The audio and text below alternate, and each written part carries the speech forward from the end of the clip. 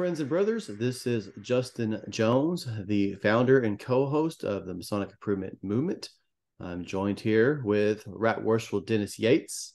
Before we get started with the body of the interview that we are both very excited about, we'd just like to remind everybody, if you find any value in this content, please be sure to like and subscribe. If you haven't subscribed to us already, be sure to share this video or this podcast with anyone who you think may be interested. And also consider looking at our membership program for access to ad-free and exclusive content. That said, and the Masonic Improvement swag is now available. Yep. Masonic Improvement. Just message us and we will sell it to you. We'll be happy to. And the best way to message us is reach out to us on Facebook. Just send us a message. And Dennis will get back to you very soon on that. That said, let's just get right into our video. We're joined this evening by Brother Paul Rana. He has been a Master Mason since 2007 and is a member of the Scottish Rite since 2008. He is a past master of several Martinist, Rosicrucian, and Golden Dawn bodies. He's an ordained bishop with French, Gnostic, and Orthodox apostolic succession, and serves as the current Grand Master of the, I want to butcher this, I'm sorry, Order of Martinist Sovereigns. Is that right? Close? Good enough. Close. Order of Martinist Souverain. Order of Martinist Souverains. Beautiful. I always have to haggle my students about that pronunciation. Yeah, you're in Texas. Yeah, for sure. Right. Like everyone says Rose Croix, right? Right, exactly. Oh, okay. He also currently serves as the director of work for the Austin Scottish Rite and as the venerable master for their Collegium Ritualis. Man, lots of new words today. Ritualist, how you pronounce it? Ecosais? Okay. Ecosais. He writes and lectures internationally on Kabbalah, alchemy, Rosicrucianism, Gnosticism, Hermeticism, and initiatory bodies of the Western esoteric tradition. As a translator, author, and editor, he has published over 25 volumes on French, hot grade esotericism, and related currents. He is also a 6th Dan black belt master in multiple schools of martial arts with nearly 20 years of teaching experience, martial arts, and yoga. How do you top that? Welcome to the show. I know, brother. Right? How can I take that anything from that and go with it? You know, we're not worthy. We're not worthy. Yeah, you should be interviewing us. I feel like it should be on the other shoot. Right. And yet we're all on the level. Yes, sir. That's right. That's right. Welcome to the show. The cool thing though is Brother Justin, Brother Dennis, thank you so much for inviting me on to the Masonic Improvement Show. Mm-hmm. I really dig what y'all are doing. Appreciate that. Yeah, and the more we can to connect Texas Masons and international Masons, spiritually, esoterically, friendships, fraternally, is a good thing. Yes, absolutely. In fact, last week they had the first binational Masonic conference in El Paso, and they moved into Mexico, into Chihuahua, into Juarez in Chihuahua, and so I'm fortunate to be friends with brothers in Chihuahua and Juarez, and as well as El Paso and New Mexico, and so it's such a, there is nothing more important to me. I was not, because I was sick. I had my surgery, and so I wasn't able to make it. But yeah. But dude, what a cool thing, right? Mm-hmm. Yeah. So I was invited out, but I just couldn't afford it this weekend or last weekend to go. But I lectured in El Paso about 6 months ago at their first tri-state conference, and that's where the Juarez Chihuahua brothers connected with New Mexico and Texas at the El Paso right. That's under awesome. Lodge 1111. So I lectured there on the Yellow Cohen, and like we all connected. Very cool. It just didn't work out for I was able to afford this weekend, but what a cool I know that that was kind of how. Go ahead. And those brothers are very esoteric. Those brothers are very deep-minded. Yes, they especially are. the Mexican brothers from Chihuahua and Juarez, because they're doing the Scottish Rite red degrees.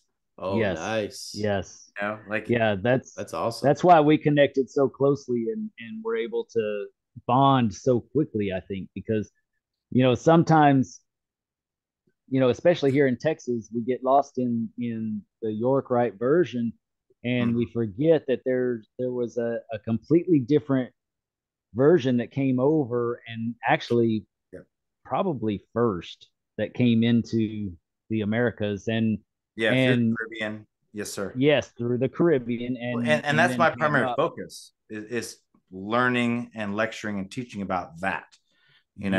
About the other rites that came into Freemasonry. We are dominated in the States, not just Texas, in the States in general. We're dominated by the English York Rite, right. And the Scottish Rite is not allowed to confer the 1, 2, 3, except in a couple lodges in Louisiana, one in New York, and then there's one starting up in California. Right now. Nice. No, but very nice. That's dominated. So we have a very limited perspective on Freemasonry. Unfortunately. Yes. Whereas around the world, there are bodies, countries that allow multiple rites to flourish. Both. You get a much bigger perspective of Freemasonry was and could be. Pick your flavor.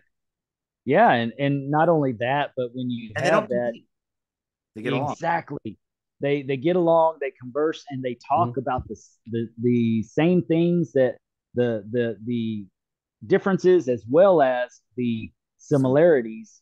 And man, how can you top that? That's Freemasonry. Each other. Really, like when I was in Brazil with Right Worshipful David Hill and Brother James Medlock in April. In Brazil, they have 8 legal, regular Masonic blue rites. Wow. So you can go through 1, 2, 3 in 8 different lines. And tell you, visiting lodges would never get boring at that point. Right. Yeah. Instead of it being competing, it becomes inspiring. Yeah. Right. Yes. How do you guys do this? How do you guys do that? What's different? What's similar? Right. Right. And really, it opens the door for survival of the fittest. So whatever brings the most value is going to be what thrives at the end of the day. Instead of just having one canned version where you're trying to force it down every lodge's throat. Yeah. Like I love Texas Masonry. Love but still, yes, you are correct. And that stems back to like the 1778 convention of Wilhelmsbad.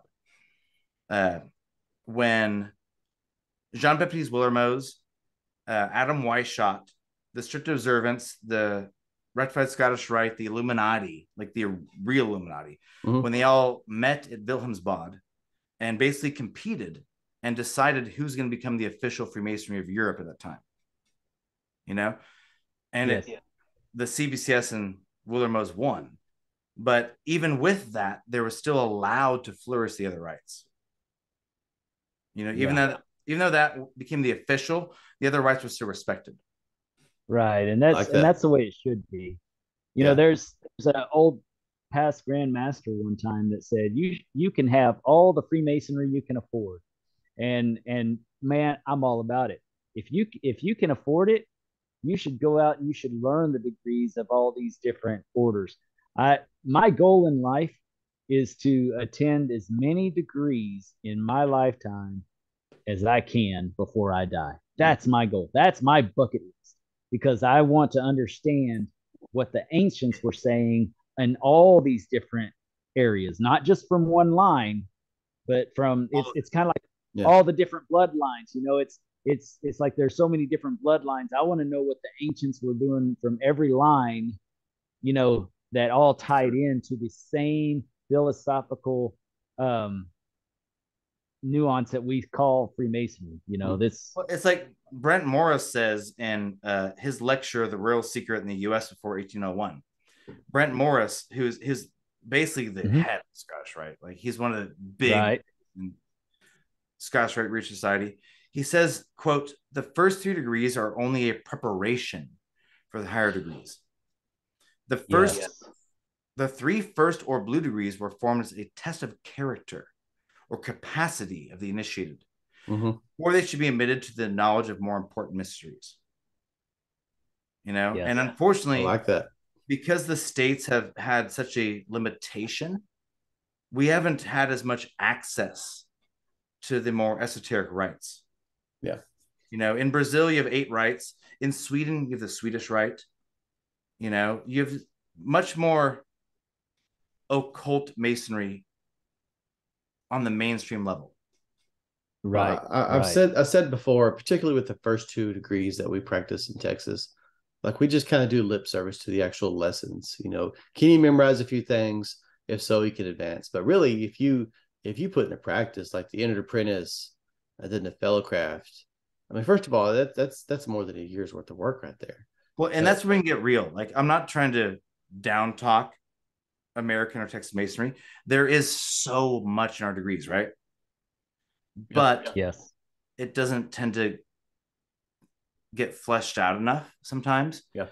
Certain people like John Brangle or San Marcos doing their secret teachings, they try to flesh it out.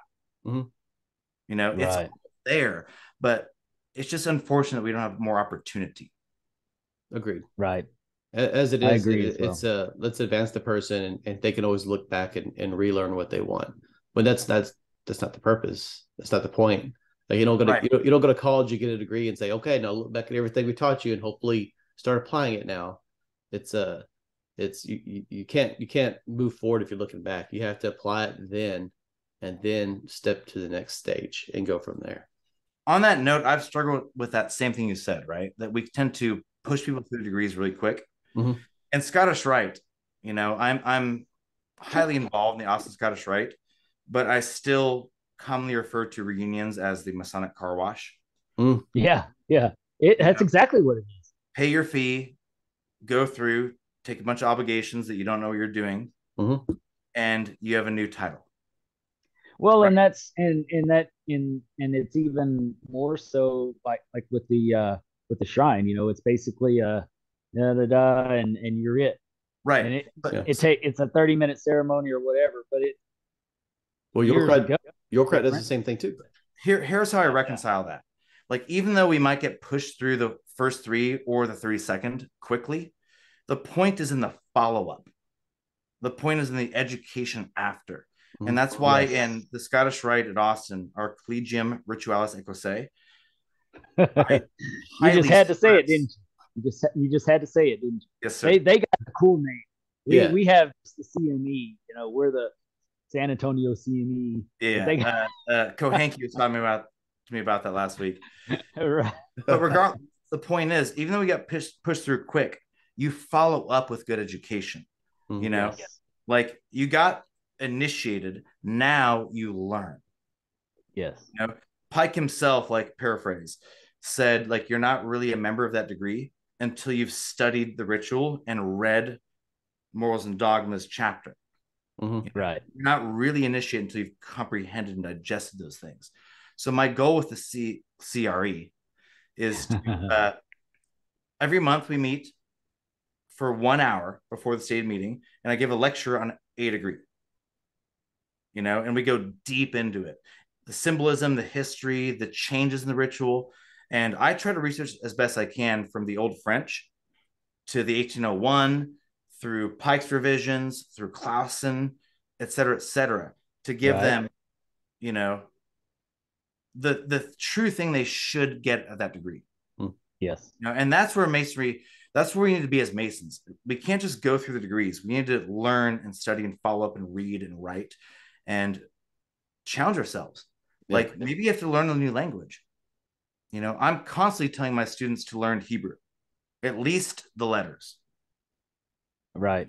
If you don't understand the Hebrew letters, you cannot understand the Scottish Rite degrees. Interesting. Right. And it's only 22 letters. Learn one a day. In 3 weeks, you'll know them. In our CME, we do the of course we go back to, and we're doing each 1 degree each month as well, and so we go back to explaining the degree as to how you would see it if you were sitting there watching it. And then we go into a comparison of the southern jurisdiction and the northern jurisdiction and the parallels. Huge And difference. then we go, yes. And then we go into the morals and dogma lesson. And then we go into the alchemist lesson and where it really, really digs deep and where you should know those Hebrew letters to be able to know where it fits in the Kabbalah and the tree of life and And why you're doing what you're doing. that's the beautiful thing that Brad and Robert have created down there.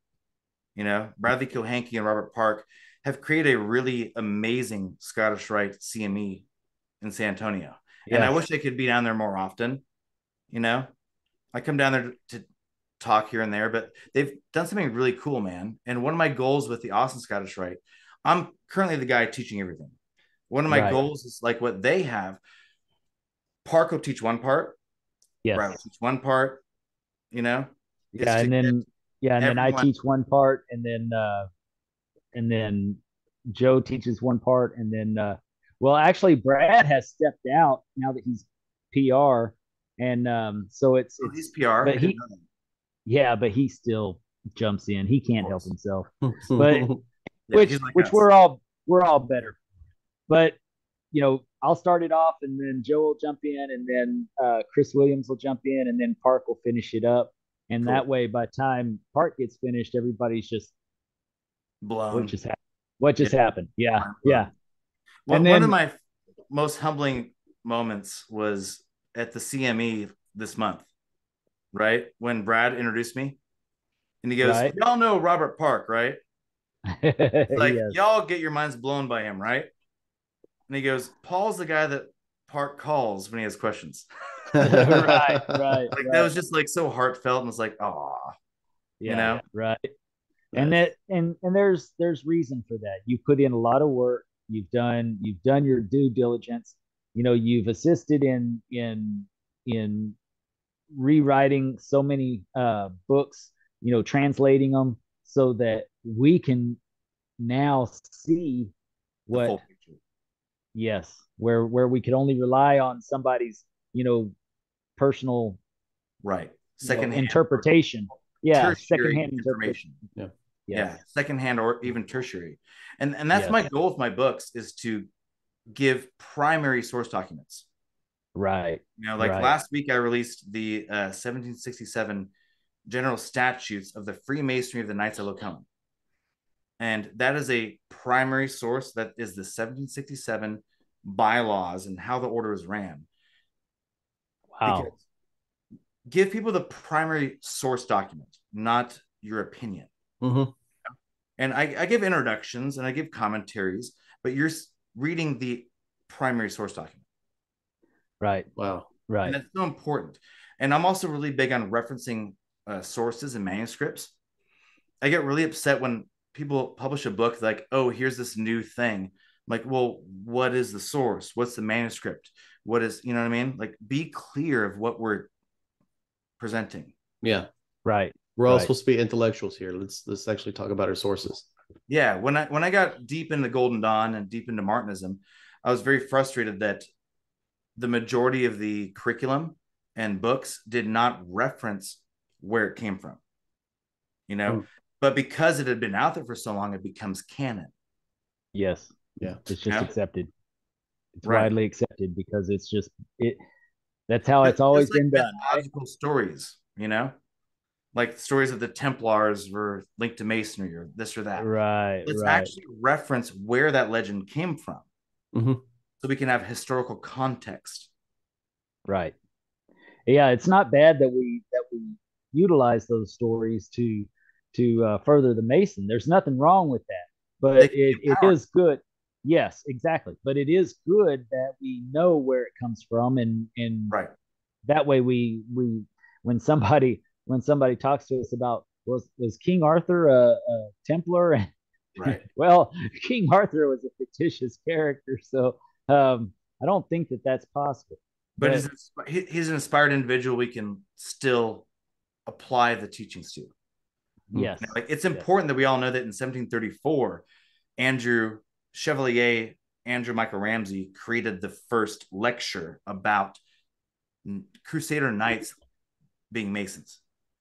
You know, it's important we know where these things come from. Interesting. Instead of just accepting it as canon.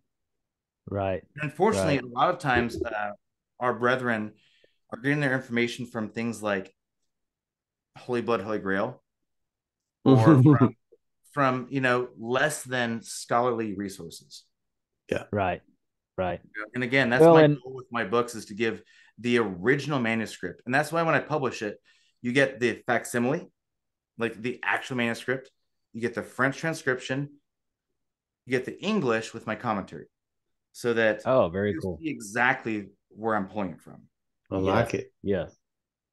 Well, and that's it goes back to the first 3 degrees, kind of deciding if that person is going to be able to retain the rest, or if they're really prepared at heart to do that. And because we're so, it's a test of character. Exactly. So because we're in such a closed-minded way of thinking in our region, I'm not going to say society. Yes. Yeah, in society. And also as people. That's a safer way of putting it. So let's say that. Yeah. So since we're such closed-minded, people in society,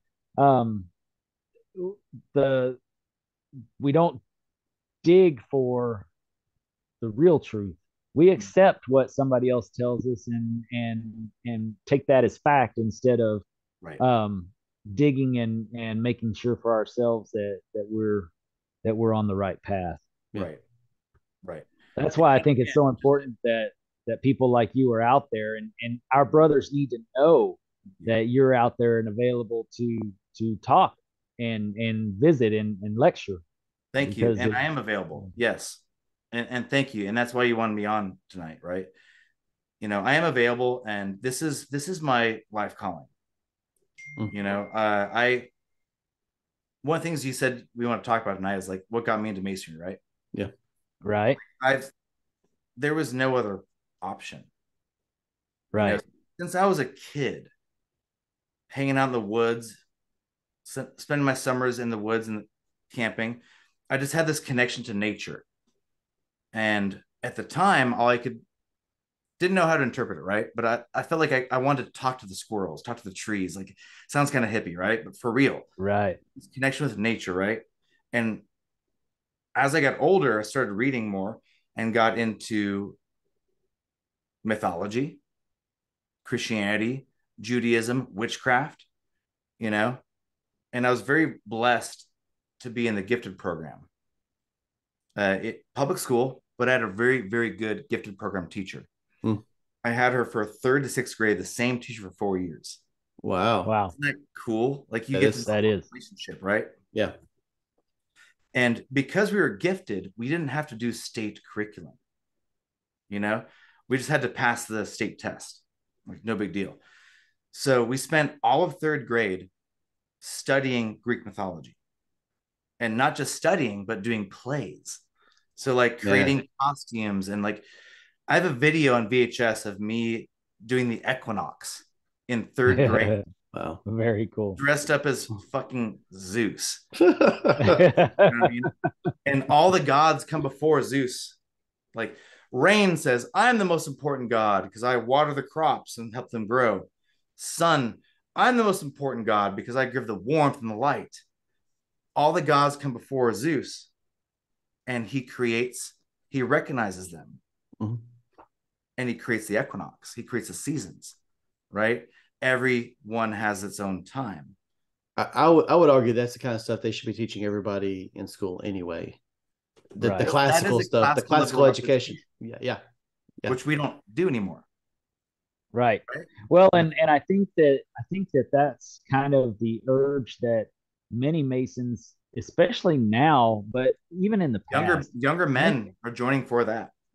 That's exactly right. But I think that if we go back and look at the guys that fell to the side, that just didn't fit in, and they stopped coming to lodge, I bet you $1 million That's why, They because wanted they were more, looking. Yeah, they were looking for those and they were ancient. disappointed. They could have found business meetings anywhere. Yes, That's not what they Yeah. came yes, for.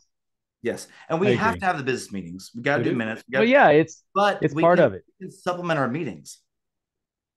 You know, Yeah. like Yes. even simply like San Marcos Lodge, Parsons too. I'm junior warden at Parsons. We at least have a Masonic moment where like the junior warden gives some kind of quick lesson, Right, and right. we have a, a biblical moment. We have a bylaws moment, at least something, right? And same Scottish Rite. Every Scottish Rite stated meeting, I lecture for an hour before the meeting. Mm-hmm. So if you Right. want deep esotericism, there it is.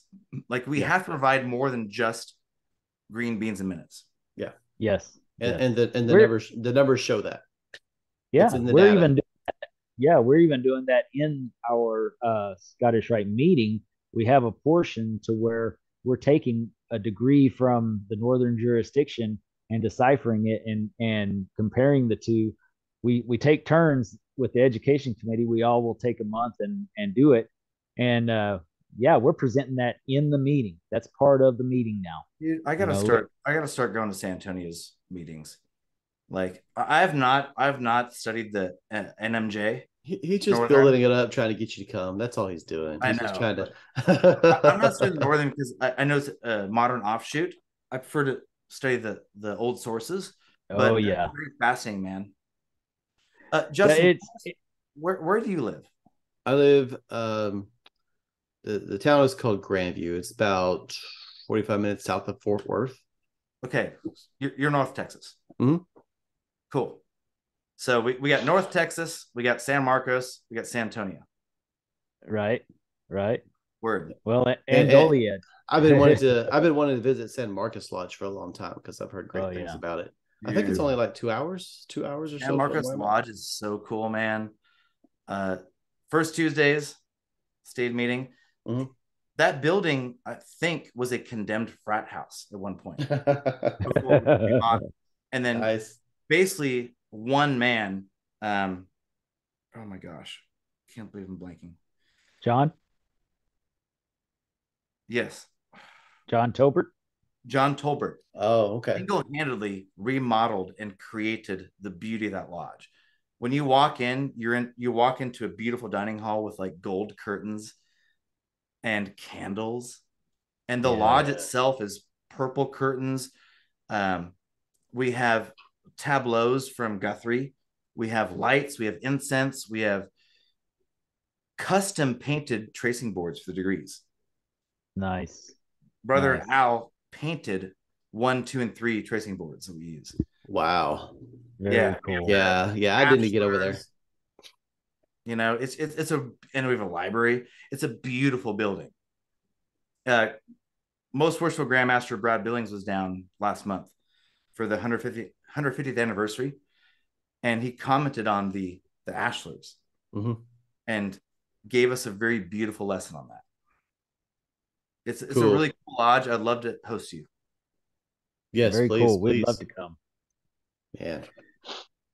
Yeah, I've always heard great things about it. So yeah, that's we'll be talking soon about that. So we've jumped way ahead of what we're just chatting right now.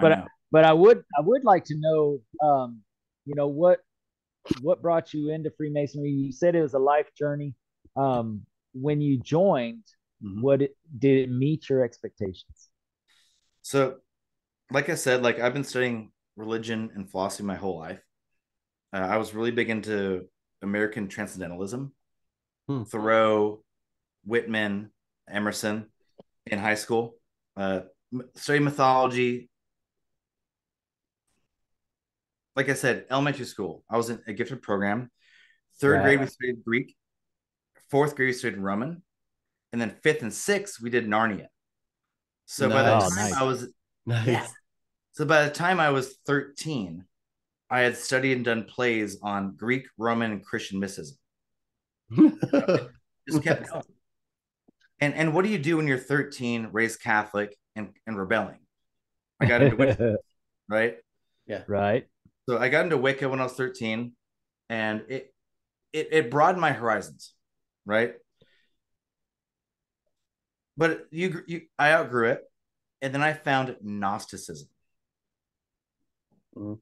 Randomly, I found Christian Gnosticism, the idea of a heretical Christianity that was more personal, that was more Buddhist, that was more about the individual's experience, and Right. really latched into it. But with all that, being raised Catholic, I had this devotion and respect for ritual. You know, the Catholic Mass is one of the penultimate rituals of humanity. Right. It's been going on for 2,000 years. Mhm. So I had this dichotomy. Like, I really love the Catholic ritual, but I don't buy into the dogma, right? Right. Gnosticism's more rosette. And then I had a girlfriend who her uncle was a Mason. And she's like, you need to check out the Masons. So at 18, I checked out the Phoenix Masonic Lodge, Phoenix, Arizona. Mhm. But you had to be 21 to join. And then I moved to Texas at 21. And on my 21st birthday, I went down to Lodge 12, the Scottish Rite, knocked on the door. And that's pretty much it, man. I knocked on the door to join and to learn, to find the next step. Like, I had read everything. And I was like, the next step is like, I need a group. Yeah. Right. It sounds like you came more informed than most Masons when you knocked on that door, though. Perhaps. Yeah. I was 21. I was young, but I was very well read. Mm. And looking back now at 36, I can see how naive I was. Like, how much I needed the fraternity, right? Right. But I had a lot of knowledge, right? So everyone respected me right off the bat. But Masonry, when I first went through those first 3 degrees, I was kind of, it was mind blowing. You know, I had never been through an initiation. That EA initiation, without saying too much, Right. that EA initiation really tested me and blew my mind, you know? Mm-hmm. Like, all the conspiracy theory ideas came up. Yeah, I know what Oh you my mean. gosh, what's going to happen? You know, what's going to happen, right? And when I got to the end of it, I was kind of disappointed. You know, not in the system, but in the sense that the system didn't give you more to study, didn't give you a way to apply it, right? Right. Yeah. Right. But through Lodge 12, I met some people who connected me to the Golden Dawn. So I jumped in the Golden Dawn, jumped into Martinism, jumped on, and I spent years studying that. And when I came back to Masonry, I saw it in a new light. Let's see. Yes. You know, Interesting. I saw it in a light. I was like, oh, I didn't see that before. Right. Right. And that's the sad thing is that, well, it's we rely on having good mentors in our lodge to carry us through and to teach us those things. And today the mentors are basically the guys that are teaching you catechism. There aren't many mentors that can take you beyond that.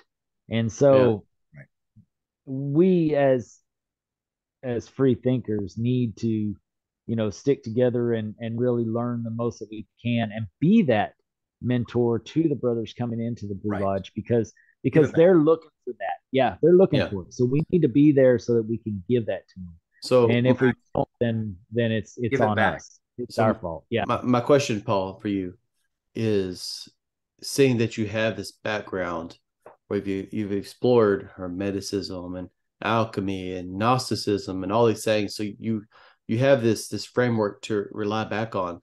Do you see references to this in Freemasonry? Do you see tie-ins anywhere? Because there are some people, when you talk about these things, they think as though there's no relevance at all to Freemasonry, but they don't have the background. So from your perspective, that's only because they're uneducated. Exactly. Yeah. And that's what I was trying to say is, like, when I first went through the degrees, I didn't really appreciate them. Now, 15 years later, I see so much more in those first three than I did then. Right. Whether it's a maturity thing or whatever. Like I see much more in it now.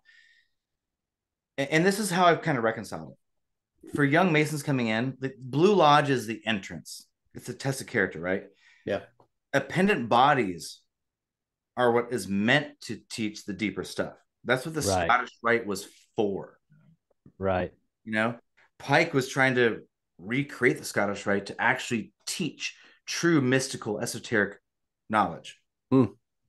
Unfortunately, it's kind of gotten watered down too, but it's all there. And San Antonio, Austin are doing our best to extract that. Yes. In fact, I'm joining. Well, I'm not joining. I'm transferring my membership. I originally became York Rite when I first got out of the blue degrees, looking for more, and they were beautiful degrees. Fortunately, we had people that could really put them on, and so I'm transferring my membership. Work with Al Max?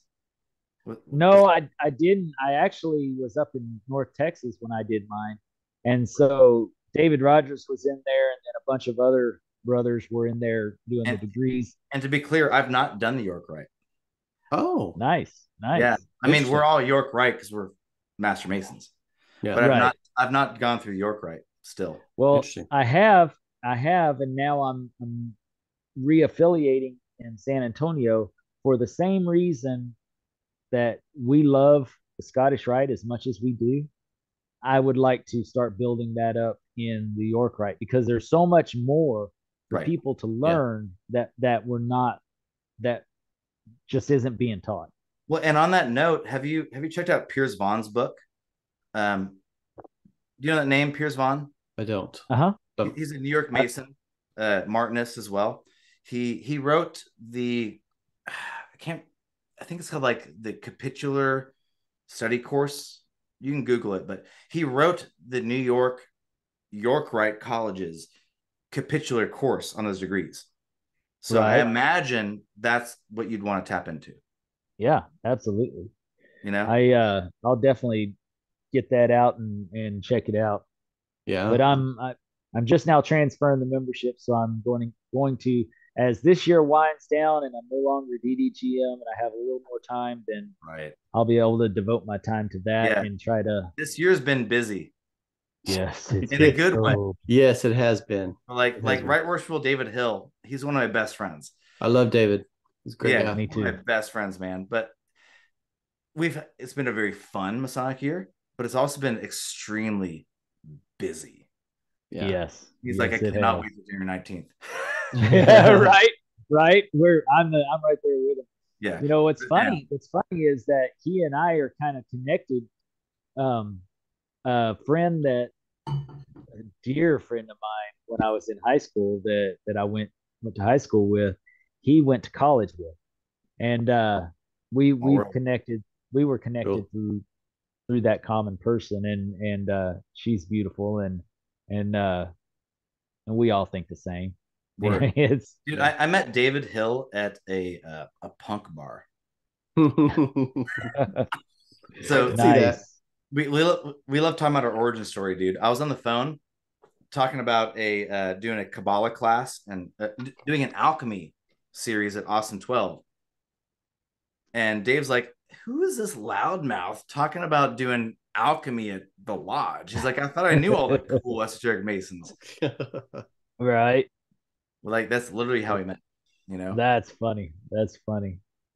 Yeah. So what I really like about this conversation, and like I said, I have been looking forward to this for quite a while, is that usually we're very nuts and bolts, and been kind of trying to get away from that. Like we want to explore other things, and so once I knew Dennis had spoke to you about coming on the show, I was very excited because I know that you're deep in the esoteric well.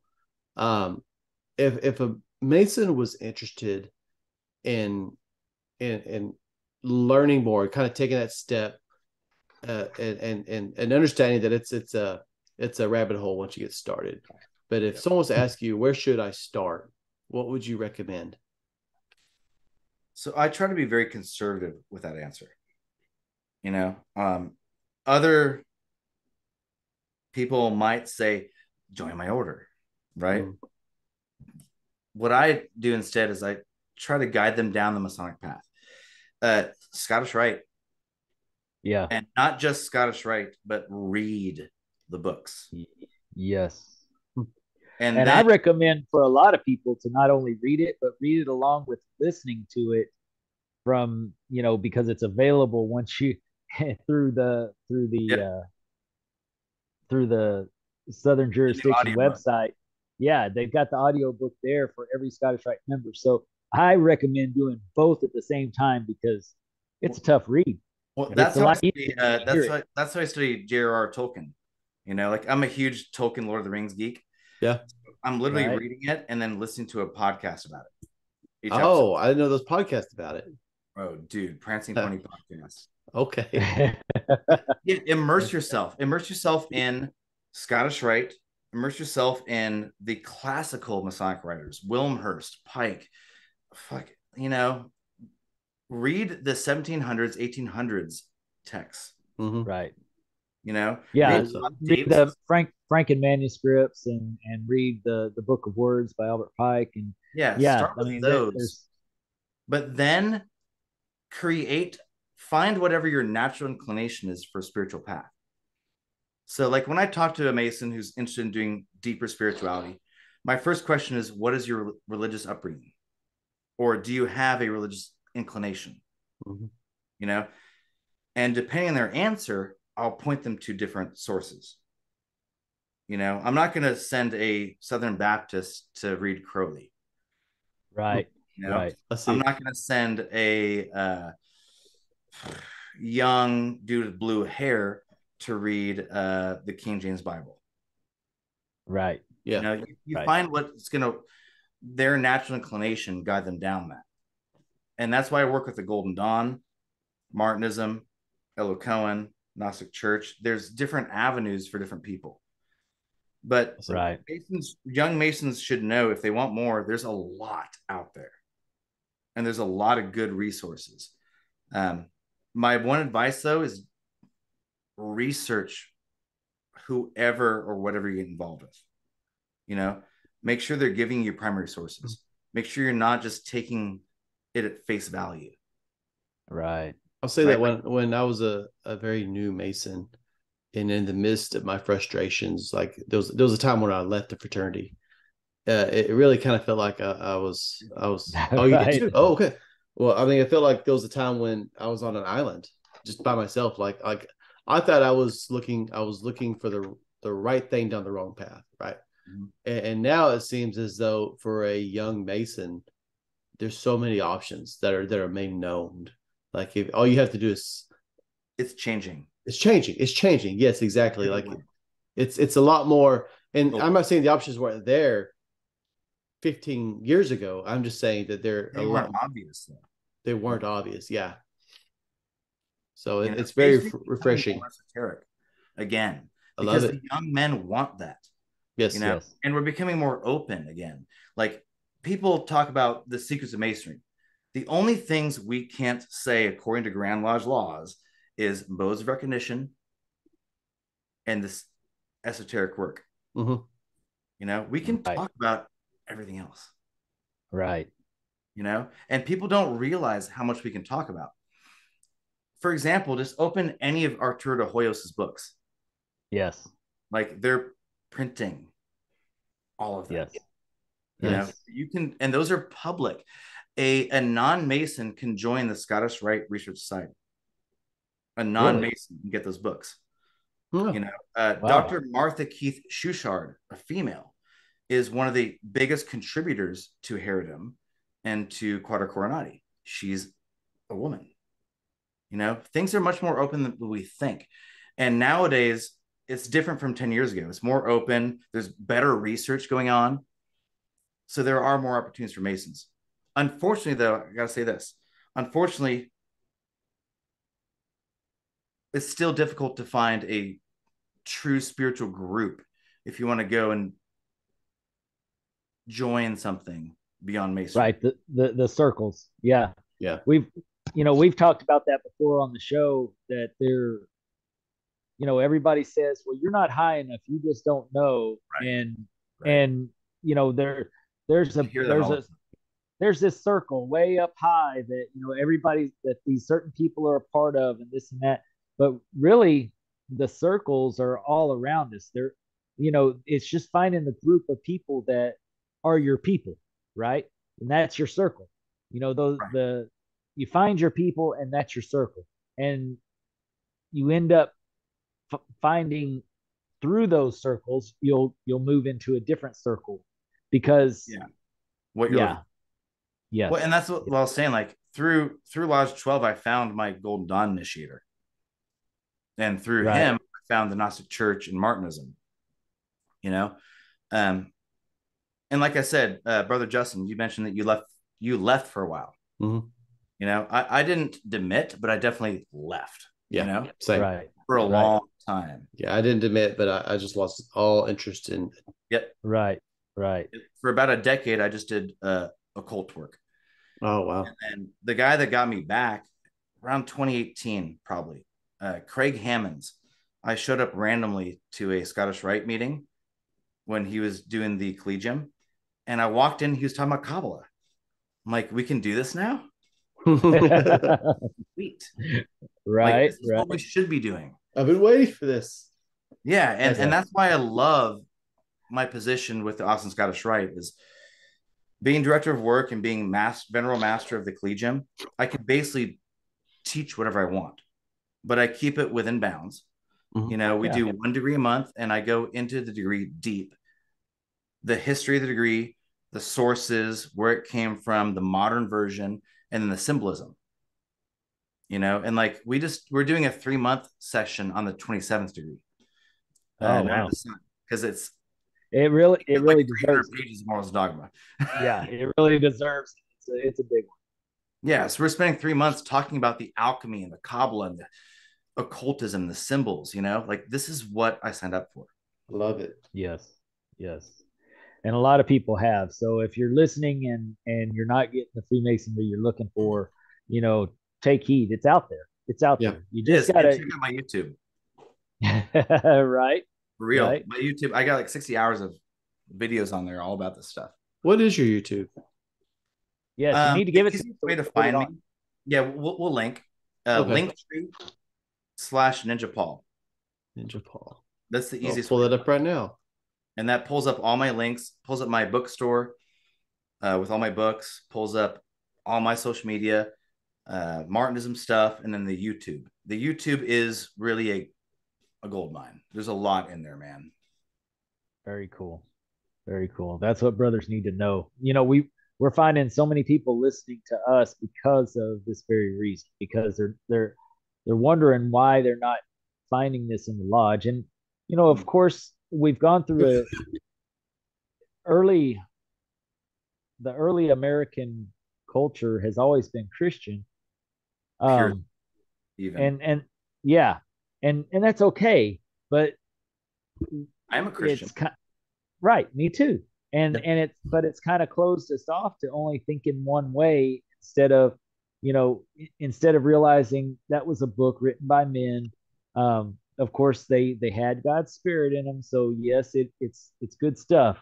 But it's still just one book of many. There's so much out there that was written so far before.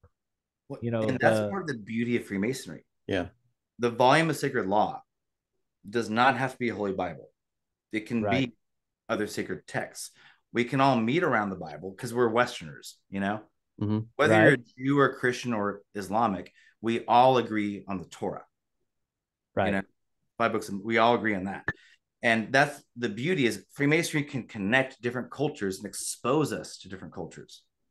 Right. And that's the realize that the beauty. We think we know about our religion is only a sliver. Yeah. Yes. Yeah. Yes. That's the beauty of. Go ahead. I think I've said this before on the podcast. I think everything has an esoteric and esoteric side, right? So the exoteric is you just take it for face value what you read. Yep. And the esoteric it goes much deeper. And so I mean you could be just fine. You could live a fine life just going by the exoteric aspects of your Oh yeah. volume of sacred law. But Like some if of us you, can't do that. yeah, some of us can't.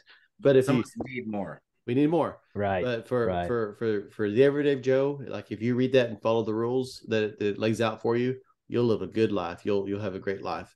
But there's definitely more to it also. And it doesn't make you a bad person for wanting more or looking deeper into it. Right. It's just the way Well, we're made laid out. different. And it doesn't We're make made you a bad different. Some Mason people are if you don't want to go deeper. right. Sometimes Some people are yeah. Some people are more literal, and some people are more spiritual. And so that's part of the beauty of Masonry, man. Not everyone has to be an esotericist. Nope. Not everyone has to be an occultist. Masonry can be a lot of things to a lot of people. Yeah. For some, it's just a fraternity.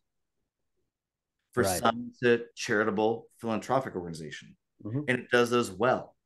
For others, it's a occult rabbit hole. Right.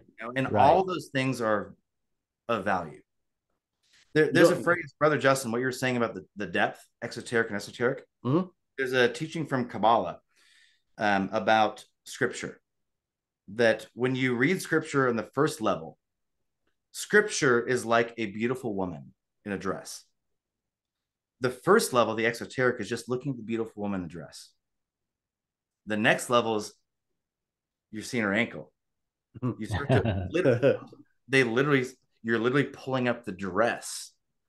And as you go in the deeper levels of the scripture, you're seeing her thighs, this, that. You're seeing the reality, the truth behind it. And everything, it goes from literal to allegory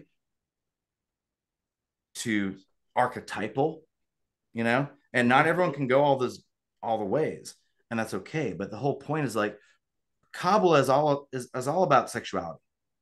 It's all about how God and the universe interacts. How man and woman interact. The prince and the princess. So they use a lot of sexual imagery. And the whole point of Kabbalah is that once you get to the top, you finally see the thing you really want to see. And they call that the secret, the rose. Yes. Interesting. Yes. But some people are happy just on the some people just happy to see a pretty lady, and that's fine. There you go. Understood.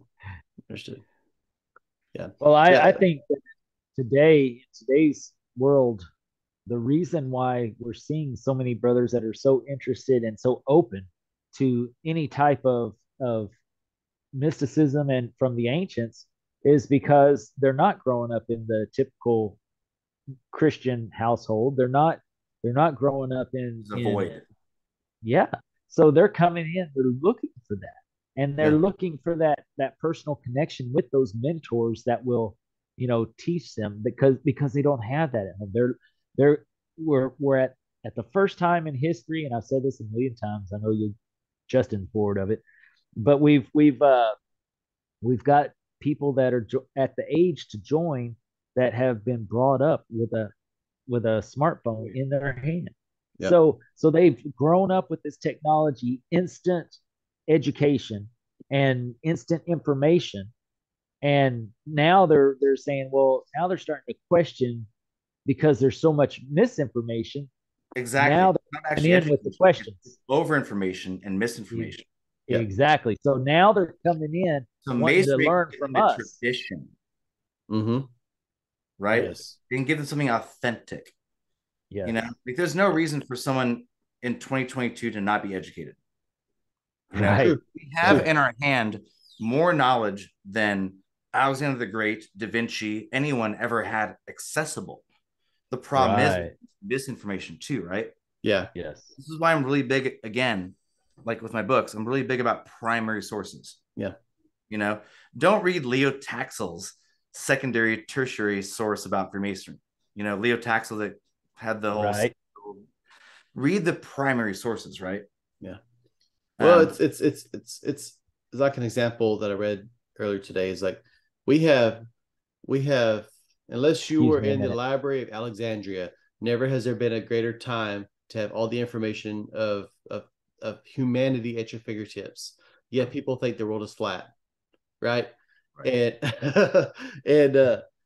and you as humans, I think we crave some kind of spirituality in our lives. Absolutely. Some kind of connection vital. to something greater. Absolutely.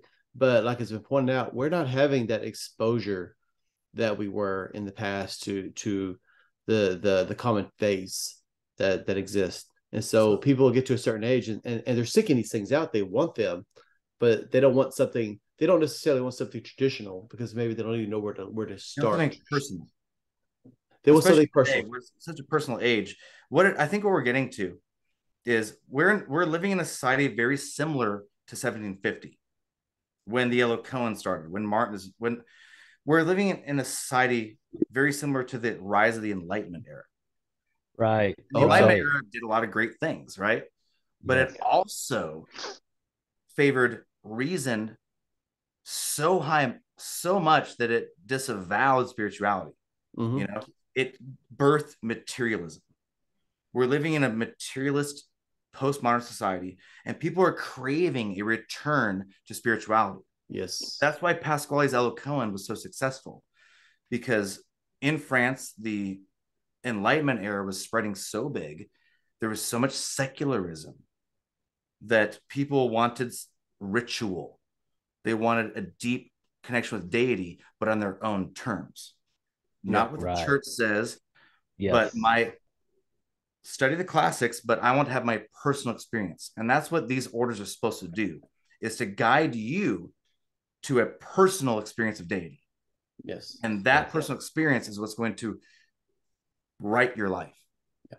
You know what I mean? Like in my orders, we're going to give you curriculum. You're going to do structure because we figured out a way to make it work step by step. But once you're done, you're going to have your own experience and it's going to be unique. Yeah. Does that make sense? Right. Yes. I was raised. You're not listening to the preacher. You're not following law. You're not copycatting. You're not regurgitating. You're creating. Yeah. Yeah. I went to Southern Baptist churches all my life growing up. And I got to a point where I had moved away from where I had grown up. And I was just exploring, like just getting involved in the community, exploring the churches. And it was a Methodist church.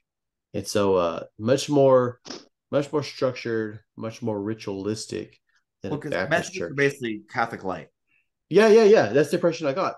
I was like, I was very impressed. I was like, man, I really like. They're Catholics without as much dogma. Yeah. And they do have apostolic succession. They have what?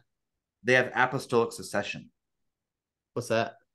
So apostolic succession is what the Church of Rome and Greek Orthodox, Russian Orthodox, the idea is that Jesus laid hands on his apostles, and those 12 apostles laid hands. They laid hands. There's a direct lineage. Oh, okay. From master student all the way down. Wow. So like in the West, it's basically Catholics, Greek Orthodox, Russian Orthodox, Methodists, and Lutherans. Imagine that. Actually, Lutherans have apostolic succession. Yes. Wow. Outside of that, preachers in general don't have that. And that's something they're missing, because that's the chain of initiation. That's the past masters. That's the interesting. So sorry, I interrupted, but no, that's interesting. No, I was just going to say that I had never experienced religion with combined with, because frankly, there's no ritual in Baptist church. I mean, you get baptized, and that's not really very ritualistic. I had never experienced ritual or structure like that in my religious practices, and it was very interesting to actually, like, I enjoyed it. And I guess where I'm going with that is there's no, for people that have no structure at all, that have had no, like we were saying, like they never really went to a church or had any kind of formal background. It can, and granted, denominational way. Yes, yeah. Like for anyone watching, because you know how the people are, they like to jump on it. Freemasonry is not a church. It's not a faith. It's not a religion. Right. But we're talking very spiritual stuff, but Freemasonry is not. Yeah. Right. It can be anything to anyone. Exactly. And so it can offer that. It could be that path where it's not a religion, but it's structured spirituality. And we all need structure. We need daily rituals. Yes. You got to get up and brush your teeth, take a shower. You have to have daily rituals, man. And that's one thing that's really missing in the youth today and modern life. Yes. I was going to say, as an educator, you're a teacher? I am a teacher. And what do you do? I teach right now. I teach integrated physics and chemistry at a middle school. So science is my bread and butter. Like I love science. Really cool, man. I love it, man. Do you think that? Can I ask you a question? Sure. The Big Bang. Mm-hmm. Are you familiar with the Kabbalistic creation myth? No. Okay. May I, real quick? Yes. Yeah, I'd love to hear it. Short version. Kabbalah basically posits Genesis, that there was the void, and then God inhaled and then exhaled out the universe, and everything came from one source. Everything exploded from one breath, right? That sounds to me so similar to the Big Bang. Yeah. And that's the 10-second version. But what I've seen is that science has gotten closer to religion again. Yes. There was a time science and religion were united, and then they got divided. They should not be at odds. They should complement each other. Well, particularly when you look at physics and astrophysics and things like that. Yeah, I've said exactly what you pointed out. Like during the Enlightenment period, Isaac Newton and all those guys. Religion. Who's an alchemist? Who? Newton. Yeah. Yeah, he was an alchemist. But a lot of his inventions were actually like accidents. He was more of an alchemist, I love that. But science was viewed as a way to explain God, not as a way to refute God. And we got to a point where they kind of, for whatever reason, we kind of viewed them as opposite of one another. But now when you look at, particularly at physics, and the smaller and smaller you get, the more physics, the more they try to explain quantum physics, the more it sounds as though you're reading a chapter out of Kabbalion. Right. Exactly. It's almost exactly like Hermeticism. Yep. And so, and like you're saying, there's no evidence. Like we have no idea what happened before the Big Bang, or even if it really was as condensed as we say it was. We just know everything's expanding from a source. And they're starting to admit that, which is nice. Yes. Well, even we don't actually know what we're talking about. Even this this quark, yeah.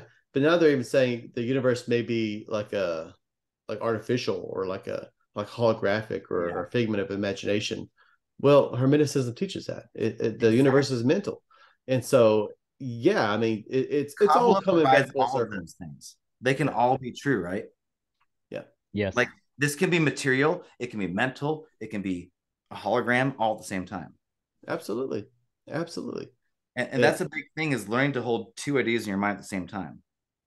Like it doesn't have to be either or. True. I agree wholeheartedly. Like that's a big problem with modern politics, right? Everyone wants to be only one or the other. How about you've got to be on the far right or the far left? Both. Yeah. It's almost heretical to admit there's merit on both sides. Right. But yeah, I agree. You can hold, and I think that's a sign of an educated mind, is the ability to hold more than one idea, and understanding that the information that will further refine that will present itself at some point. Well, and if it doesn't, that's okay too. Pillars. If you have two, positive, negative, black, white, a third is going to develop. Right. And the third is what you're looking for. These are not the truth. Right. That's the truth. I like it. I like it a lot. Absolutely. This is really cool. I'm digging this. Can I take a quick break though? Yeah, absolutely. I'll pause it real quick, and I'll grab some water too. You guys good? I'm good, man. I'm loving it. Awesome. Unstructured, but just let's roll it. We're randomly talking about martial arts now in Masonry. George Moxley, DI for my district, helped me with my CCERT this year. And he and I have become friends. We have all the same karate friends That dude's been doing karate in Texas for like 40 years. Dan Baker, one of my instructors down here, Vietnam vet, shot down in a helicopter beyond enemy lines. Wow. You know, got out of the jungle. He taught karate at Texas State for 50 years. Mm-hmm. And at 70, he ran the Boston Marathon backwards. What? just to prove That's awesome. just to prove to his students you could do it. Like, Wow. That is cool. Man. But like, this is the type of people you meet in masonry, man. Like, I knew that dude for 15 years. It's only the last 2 that we actually started Right. learning about each other. Man. You know? And that's really what I'm getting out of masonry now. Since I've come back, it's one thing David Hill said to me. It's like, I'm in masonry for the intergenerational friendships. Mm-hmm. Like, where else can you get intergenerational friendships? Like, Yes. good friends who are 80, 60, 40, 20. Yeah.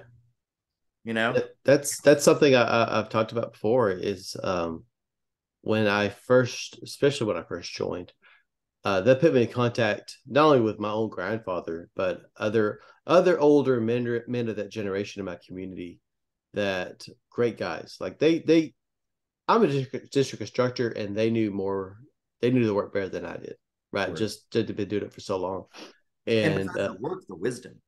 Exactly. Right. But sitting and playing dominoes with those old guys, I mean, those were the hardest Masonic That's where the real heroes. cool stuff happens, right? Not necessarily in the lodge, it's the hanging out. Yes.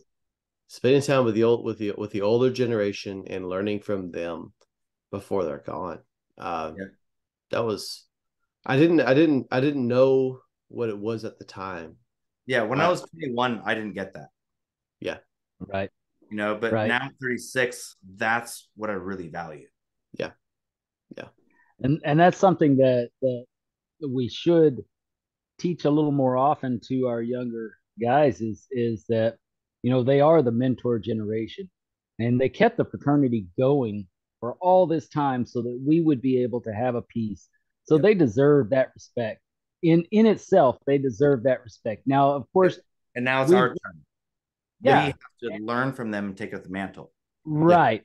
And unless we respect what they did and respect who they are, they're not going to want to pass that down to us. So, you know, we've made jokes about, you know, shut up, past master, and this and that. But the reality is, it's and it goes back to a different thought. But the reality of said that about the youth, you know, right? Yeah. But the reality is, we need to, as younger Masons, we need to lean on the wealth of information that our mentor generation has, and so that we can be the mentors to the next generation coming up. Yes. And if we're not willing to do that, then we're shooting ourselves and our fraternity in the foot. Right. As younger Masons, we got to tap into the Jerry Case Bolts. You know, we got to tap in to the Bob Davises, the John Tolberts, the John Brangles, the Victor Armstrongs, these amazing older individuals who have so much wisdom and love to give to us, right?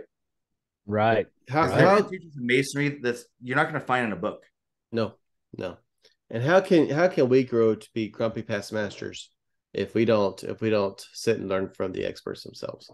Right. All the grumpy past master, you know? Yes. Yeah. Right.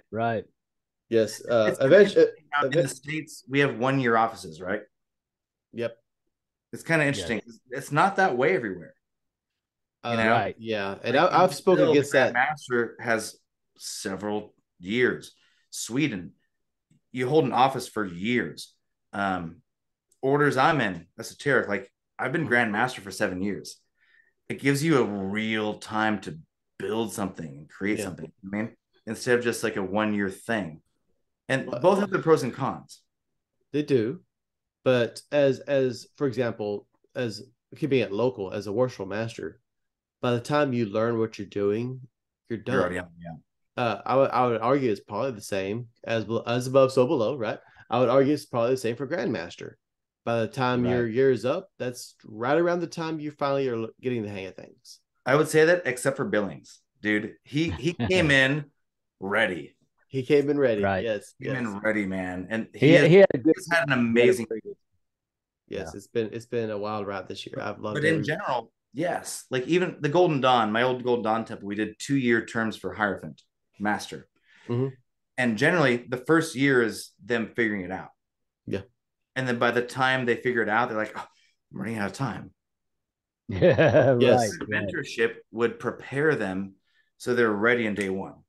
Yes. You know, the one thing I've never been a past master of is a Masonic Lodge. Oh, You know, I've okay. never been master of Masonic Lodge. I'm hoping to do that sometime soon. And my plan when that happens is to model after Brangle and have a calendar of events, have a plan to Yes. make the most of it, you know? Yes. Like, Well, it's just, we taught a session, or I taught a session in the officer leadership training about your agenda, and the oh my gosh, I'm sorry, it's getting late. I'm okay. getting tired. I know. But anyways, so I had a session on the agenda Planning. and planning, and the agenda is for the lodge meeting to make it go smooth, so everything works out smooth. But basically, way before that, you should have your year planned, so Mhm. your year goes smooth. If you don't have every event planned at the beginning of the year, before you hit the ground, you're not prepared. Exactly. You're And that's not hard to do. No. right.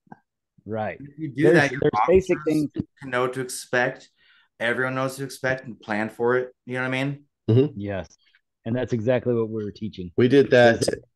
And it sounds silly, I guess, but it's the same mentality. We did that with student council when I was in charge of that. We take at the beginning of the year. That's not silly. We'd buy one of those giant, like desk size calendars, and every month we would just go through it. What's the events? What are we doing? And Yep. I think that's great, even if it's just as a rough draft on a giant calendar.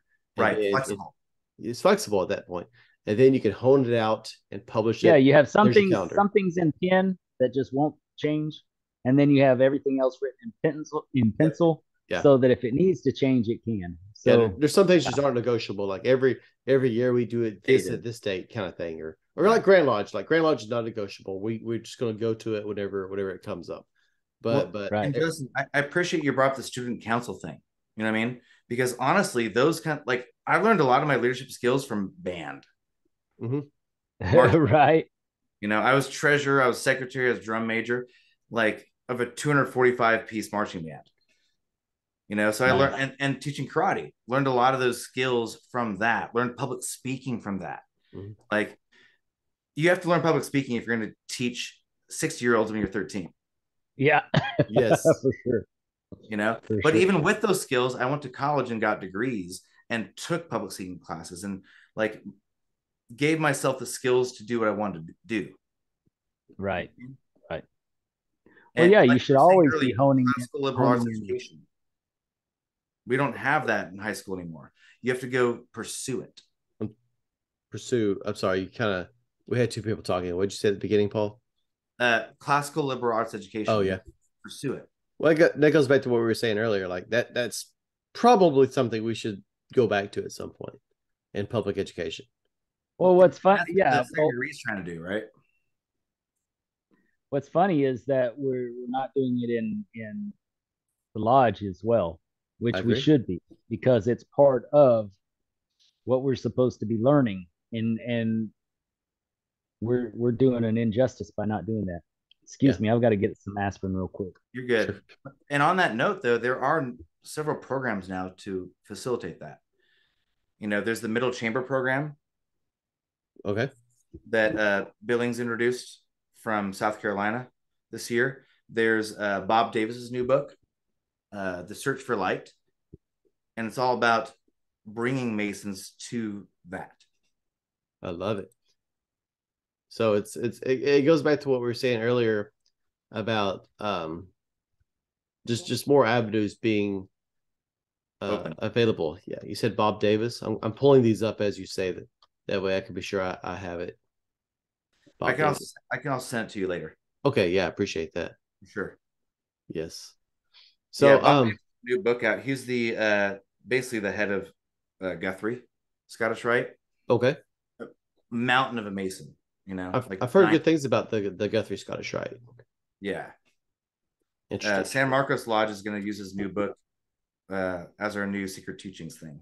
Go through it step by step. Nice. Okay. Yeah. If you send it to me, please, I'd appreciate that. So something that I wanted to ask. Excuse me, one moment. Get back on format. And well, no, not necessarily, because this is not something we usually talk about, but this is not a typical conversation, I would think. You talked about Gnosticism and having kind of a Christian background. I'm curious, kind of what conclusions. And I also realize it's probably a deeply personal journey, right? Because it's different for everybody. But I'm just interested, just because you're knowledgeable with your Christian background and your pursuit into Gnosticism and Hermeticism and all these other things. Yeah. Spiritually, where have these rabbit holes led you? Like what ultimately, and I realize this is probably also a work in progress, like we all are, but what conclusions has this led you to spiritually? That is a heck of a question. No, that's a big one. Yeah. I'll do my best on that. I'm going to answer it in stages. Okay. On one hand, it's taught me that we're all the same. Every culture, every religion, every people, we all are human. We're all the same. We're all craving, looking for the same thing. You know what I mean? Mm-hmm. So by that, it's taught me compassion. And through that compassion, that influences my life in the sense that, like, I don't get involved in division. I don't get involved in things that separate, like politics. Yeah. I have my opinions. I don't care if your opinions are totally different from mine, because we're all trying. We're doing the best we can, right? Yeah. Yes. So that's one part. We're all the same. It's given me a certain amount of contentment, that a true faith, not faith in the way that I had when I was young, not a faith in like a blind faith, but a trust in the universe is what I usually call it. A trust that no matter what, no matter how bad, no matter what happens, everything's going to be cool, man. Everything is on your side, like a true faith. Yes. And then love. My biggest aspiration now is just to treat and meet everyone I meet with love and try to be compassionate and understanding, and conflicts arise, Yeah. But just love, because everyone's doing their best. Everyone's dealing with the same struggles. Everyone's got their own problems. So give them some love, Right. Sometimes a little thing can be the coolest. And I think that, bouncing off that, going back to the night that we met, there was a little bit of conflict. And what's interesting, I was thinking about bringing that up too. Yeah. Right. Because actually that conflict made us closer. Right.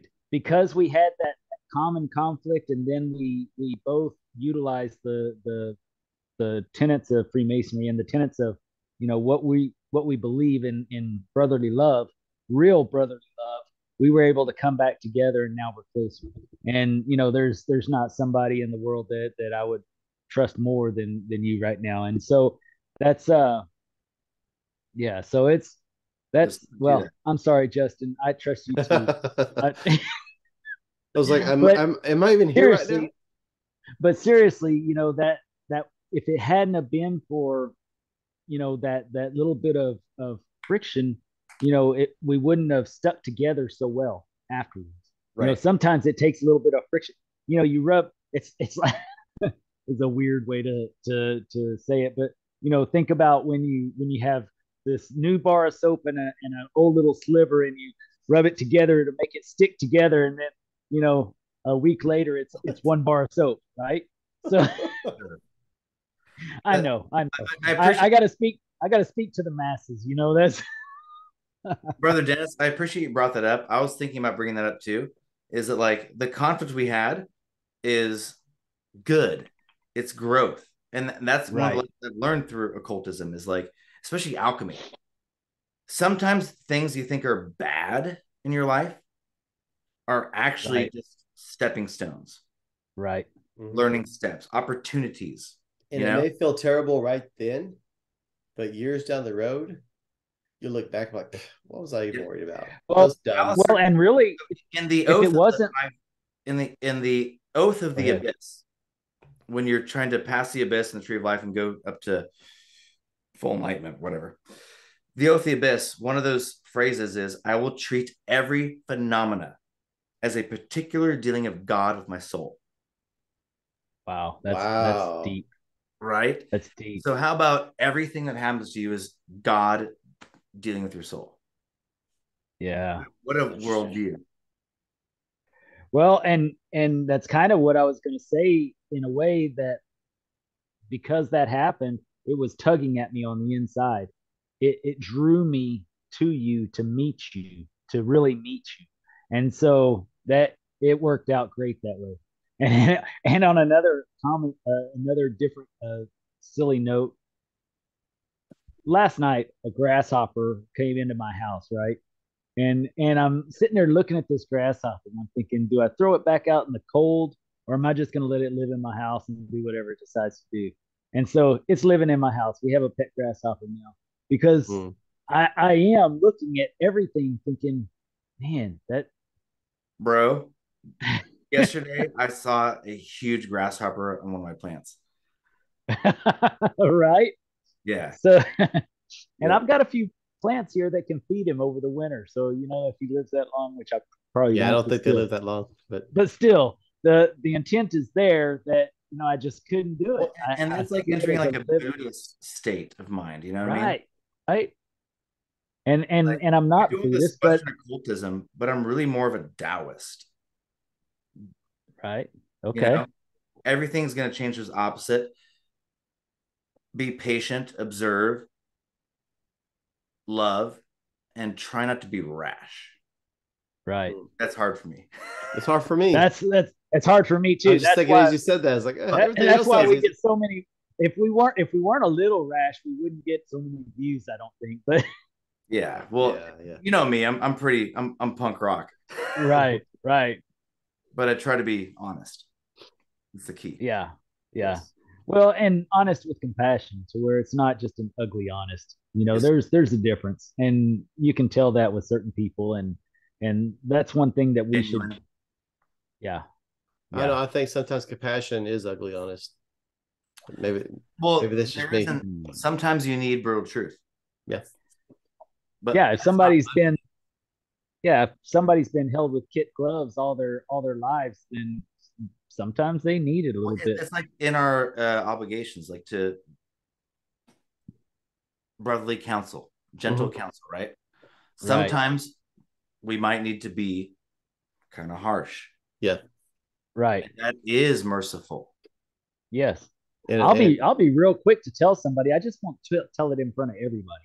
Yeah. I'll tell them exactly. The tree of life teaches us that, right? Severity and mercy are two pillars.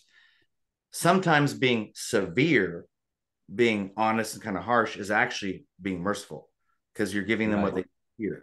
Interesting. Yeah. I really got to study Kabbalah more.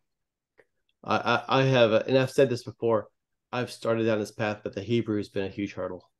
So you can't study it without the Hebrew. But like you said, so once we're done, hit me up. I'll email you my intro to Kabbalah. Please. Yes, please. Nice. On board quick. I really appreciate that. Yes. Yep. I wrote it specifically for initiates because with Kabbalah, you basically have to read about 5 or 10 books before you understand what the heck they're talking about. Yeah. Right. Yeah. You're just reading like, I have no idea what I'm reading. Yeah. Yes. So I wrote this little 70-page booklet with the goal of onboarding, so you don't have to do that. Please, yes, please. Because I've I can see started that several too. books. I've started several books, and it's been the same things. Like I You get have no halfway idea what through, you're and I talking about. realize I'm not Jewish and I don't know Hebrew, Yeah. and this is completely. It's completely, and I don't mean that negatively. I'm just saying, like, Yeah. I don't have the Right. background. Like, there's no background to any of this. So Yep. yes, please send that. And Please. really, we should all know it. A little bit of Kabbalah, at least. Every Mason needs to study a little bit, because Yes. all our passwords, all our myth is from Judaic Kabbalah. Yeah. Interesting. Without that, you're missing out on basically all the things it's trying to tell you. Interesting. Wow. Okay. Right? You never thought Yeah, about I that? think Is that I've new to you? I've So always no, believed. no, yeah, it's totally new to from that perspective. But really, what really blows me away is we were talking about like basically everybody that came around and created Freemasonry as we know it in the Enlightenment era was a Paul Rana, if that makes sense, because they had so much knowledge about such a wide range of things that they could Renaissance. that they could condense it into Right. something that unless you know what you're looking for, it's you don't see it. Like unless you had the background, it's not there. Itself, right?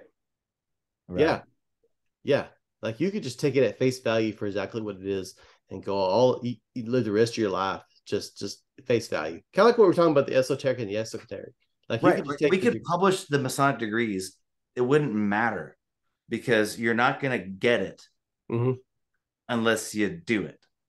Yes. Yeah, You know? exactly. And Kabbalah's the same way. Exactly. Like you have to, it hide the secret conceals itself. Yes. I think that And that's the way that I'm able. Oh, there yeah. is a true secret in Freemasonry. There is a true royal secret in the Scottish Rite. It's maybe not taught, but there is something there. I love it. Right. Like 32nd degree is, you're called a prince of the royal secret. Like there's something there, dude. There better be something there with a title like that. Yeah, I the way that I'm able to connect my Christianity with my beliefs now today, with all that I've learned, is the Kabbalah, because I have to believe that the Kabbalah is what made Jesus the rabbi, right? So he understood the Kabbalah, whereas the rest of the people didn't. And that's what made him the rabbi. And that's what made the other rabbis so afraid of him, because he understood it and he got it and he took it to the world. And no, not everybody understood it or grasped it. You know, he had his 12 disciples, but everybody wanted it because they saw it in him. They knew it. It's just so that's why I believe it's perfectly okay for me to believe what I believe and still be a Christian, and run with all the other things that I enjoy learning about within Freemasonry and without Freemasonry. Because because of that basic truth, and everything ties into that. Well, and that's how I feel about occultism, and ceremonial magic, and truly ceremonial magic. Some people, a lot of Masons get scared by that word. Right. Dude, we were founded on that. Like it was all built into it. And true ceremonial magic is based on Christian and Judaic Kabbalah. Like there's nothing to be afraid of. Like it's the priestcraft. It's what the high priests were doing. Exactly. And that's what it was they were keeping the rest out. And so if they didn't keep it to themselves, then, look at Aaron. Why is he mentioned in the first degree? The high priest. He had a long beard. Was the high priest. Yeah, he had a long beard. I got this crazy beard. I couldn't do that if I tried, man. You can tie that thing now. You can almost braid it. But yeah, that's I get it, and I hope that some of the young brothers out there will grasp onto that as well, and I just hope that through what all of us are doing, all three of us are doing, we can touch those brothers and help them to know that they're not alone. and they don't need to leave Freemasonry. They just need to dig and find the right people to talk to, go to the mentors and get what you can from each one. And then at some point you're going to find that one that he's got you. He's the one. And also take from all of them, but keep the good, discard the bad. Yeah. Right. Like exactly. Bruce Lee's Jeet Kune Do. His martial arts system, he goes, I'm going to take all the good things from these systems, discard the bad. Mm-hmm. I love Bruce Lee. I love the stuff he talked about. Absolutely. Brother Dennis, you said you wanted to talk about the seal behind you. Yeah? Yeah, I was curious about that. This is, so brothers know, I'm not a member at this point, but this is one of the coolest seals. Let me get out of the way. I don't know which way my computer is here. You're good. This is one of the coolest seals. You can and I would love for Paul to explain it just a little bit to us. And there's a lot to unpack. And help. Well, I know there's a lot, so I know that we shouldn't get too deep into it, but maybe just cause a little bit of intrigue and get some people wanting to taste it a little more. I'll stand up. Word. Can we take another 5-minute break? Is that sure? Cool? Yeah, no problem. You don't mind? I don't mind at all. More water, and then I'll go into that. Yeah. Sounds good. All right, cool. So that seal behind you, the Eloquent seal, that is from a 1750s, 60s French Masonic order, one of the first haute grades or high grade systems. Without getting too long into it, there were a lot of high grade systems flourishing in France at the time. This was the one that really brought ceremonial magic, Judaic Kabbalah, spiritual alchemy, and the Holy Guardian Angel all together into one system, to where you'd go through initiations and you would structurally be given prayers, operations, rituals as homework to connect to your Holy Guardian Angel, with the goal of actually having the beatific vision. Seeing the throne of God, which is one of the goals. Wow. Yes. That's the goal of this system. And knowing thyself truly. Nos te ipsum, So that seal right there basically tries to lay out one way of looking at the world, we could say. So I'm going to zoom in so I can see it. Okay. In the center, you see a hexagram, right? Mm-hmm. Right. The Star of David, but it's above, below. Right. Points. That represents obviously all the Judaic symbolism, but also the 6 days of creation. Because the whole point of the Yellow Cone is they're trying to get you back to the first man, Adam Kadmon, before the fall. Okay. To regain your position in the Garden of Eden. Wow. In the very center is a W, which can be a W. It can be a W en français, 2 V's. It can be a Hebrew letter Shin. It can be all these different things. It represents the spirit, the Holy Spirit, the spiritual fire, what they call in Buddhism and Tantra and Hinduism, the prana. Prana, Reiki, Holy Spirit, it's all the same thing. Right. And then it's surrounded by I-A-E, E-I-E, which are syllables, right? And those are basically ways to iterate a Western version of kind of like Om. Okay. In true yoga, Om represents the syllable of the universe, the creation. It's every sound. When you say Om properly, I'm going to do it actually. Okay. It's not Om, it's A-O-M. A-O-M. And then silent. Similar thing being shown. It's also linked to Iao, ancient Greek deity.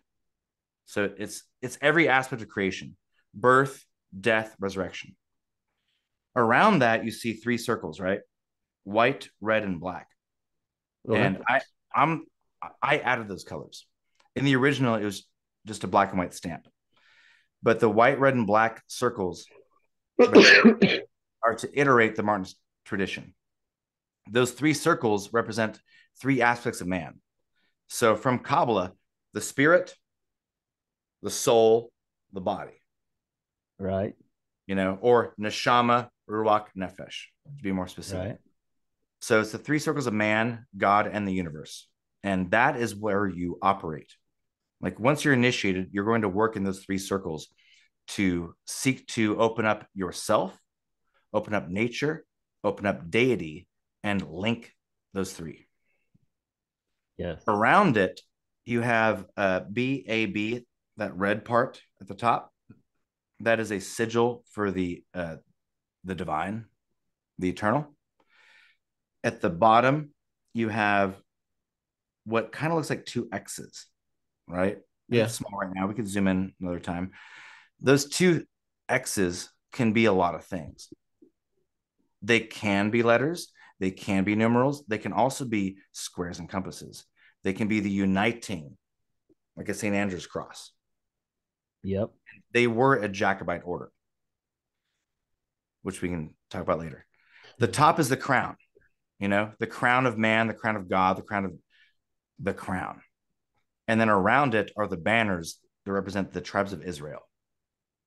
So showing that it is a Judeo-Christian order. In the yellow Cohen, you're basically studying Judaism, the entire system, but it results in a Christian illumination.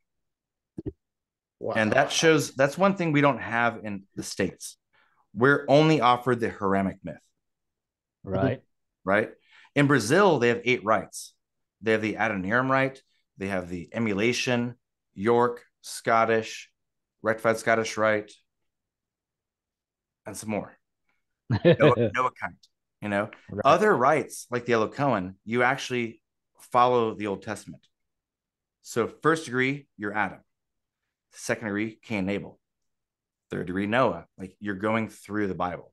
Wow. Then Moses, then Zerubbabel, then Christ. It's a much more dynamic Masonry. I read of Noah in the Ark having a presence in older versions of some of the degrees. So that's interesting just to hear that coming up like that. Yeah, Noahite Masonry was a huge thing on the continent, meaning Europe. Noahite Freemasonry was a really big thing. And to pierce one little veil, in one of the yellow Cohen degrees, you represent Noah and you're put into the Ark. Similar kind of to our master degree, you're put in something, and you figuratively stay there for 40 days and 40 nights while your body dissolves into the 3 alchemical principles of salt, sulfur, mercury, which are also those 3 circles: white, red, black, salt, sulfur, mercury. You dissolve until your soul releases, and those are the birds that leave the Ark. Okay. And what comes out is a new man. Wow. Nice. Interesting. Nice. Very you interesting. Also see similar aspects in the old rectified Scottish rite and strict observance, where the 3rd degree links to the 4th degree, and someone resurrects in the 4th degree. I like it. Blinding light. So there's. Wow. So there's a lot to unpack. Yes, sir. From what we're seeing. Yeah. So all you brothers out there that see this and see it in fear, you should actually know that it's actually Judeo-Christian and yeah, that's Absolutely. Awesome. Well, just like the pentagram, right? On like a deeper level. As people see the pentagram, they think like witchcraft and Satan. Right. Classically, the pentagram since the 1400s has been a symbol for Jesus Christ. Right. The pentagrammaton, Yeah. The blazing star. Yeah, it's a symbol of Christ. Like it's not a evil satanic symbol. That only came from a couple bad books. Right. Yeah. It's all it usually takes, right? Just a couple right, bad like books. Leo Taxil's joke. You know what I'm talking about? Right. When he tried to say Masons are satanic and all this Baphomet stuff, like it was a joke and it worked too well. Later in life, he actually disavowed that. The Worship Master San Marcos gave a lecture on this at the 150th anniversary. Later in life, Leo Taxil admitted publicly it was a joke, but the damage was done. Too people late. Yeah. still hold on to it. Just like when people quote Pike and try to say he was a Satanist. Oh, yeah. You know? Yeah. People still use one sentence. They use one sentence out of the whole book. Yeah. Yeah. In Satanists today, they still try to use Baphomet, his imagery, as a. It's just interesting, right? Like they're doing it as a counterculture, you know. But Baphomet is actually meant to represent like a composite of the human being in reality. You know, it's not meant to be an evil image. Actually, it's meant to show the animal nature. Right. Well, it's a very esoteric image, really. Like absolutely. Elvis Levy drew it. Yeah, well, that makes sense then. Yeah. And he was a Catholic deacon. Nice. Right? Like a Catholic drew that. That's funny. Even today, like Pope John Paul II had on his desk Meditations in the Tarot, a book written by Valentin Tomberg, who was a Martinist and an occultist. But like even the Pope was reading about the tarot. Interesting. Right. Or Pope Francis, he carries a stang. Have you seen his wand? Right. Yeah. So I posted a picture today of me holding a stang. Okay. It's basically a staff that splits to a Y with a metal. Oh yeah. Yeah, I remember you. Yeah, I saw that. Yeah. Yeah, that comes from 1300s Germany when they had churches with Christ on a Y cross. And they're really brutal. You know, like you ever go into church, you see Christ on the cross and he looks all like clean and like abs and like, you know. Right. Those Y crosses, the Christ on the cross was bloody, gory, like painful. And that was to express the true sacrifice. You know? So therefore it kind of fell out of use because people don't want to see something gory. Right. Yeah.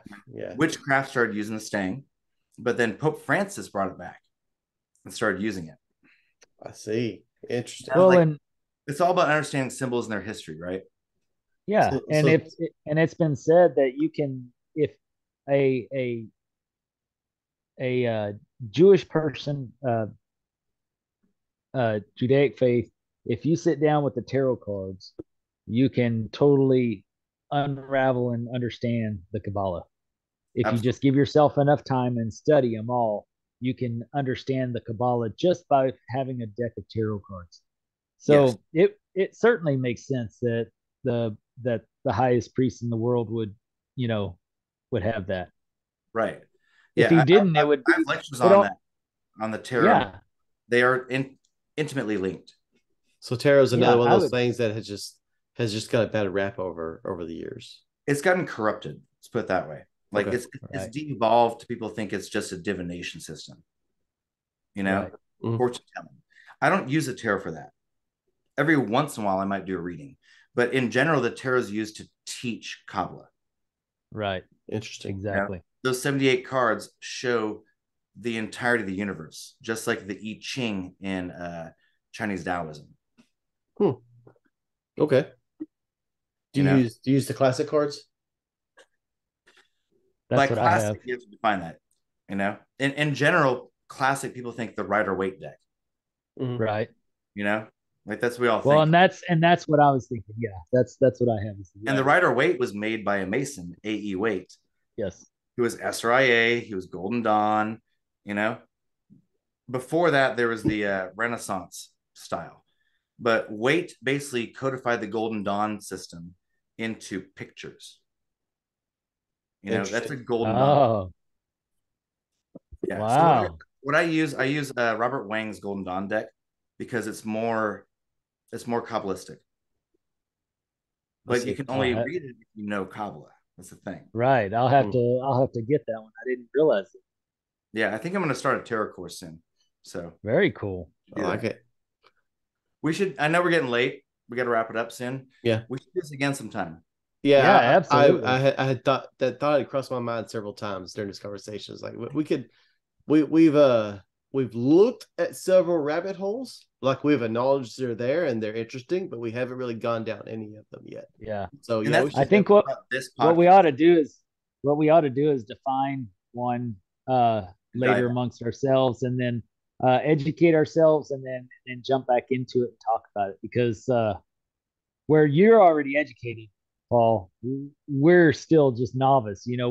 That's why we had you on the show, because we're wanting to learn, whereas you've been doing it for years, and we wanted our listeners to know that there are people that understand the stuff that they're wondering about. So that's cool about this podcast we just did. Like, I've done a bunch of podcasts, but tonight we didn't do talking points. Mm-hmm. We literally just rapped. Yeah, exactly. That was nice. I have found that the best Masonic conversations are usually the unplanned conversations that take place after the meeting, things like that. And so I like to. Some people really just want a general guideline to be prepared, but if we don't have to have one, and I always say, even if we have that, it goes where it goes, right? But if we don't have to have it down on paper, and with the conversation just goes wherever it goes, that's what I prefer. Because that was tonight. Tonight was free form. Yeah.